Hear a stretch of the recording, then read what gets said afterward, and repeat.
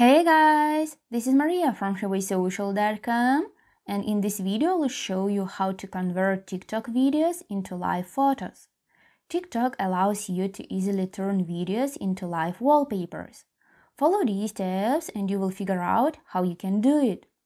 If it is the first time when you want to turn a TikTok video into a live image, then you have to install the app called TikTok Wallpaper. Once you do it, TikTok will let you make a live photo.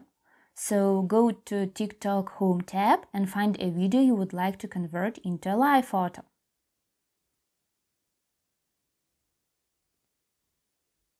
Press on the arrow icon on the right-hand side of the screen. Now go right on the bottom menu until you see the live photo option. Click on it.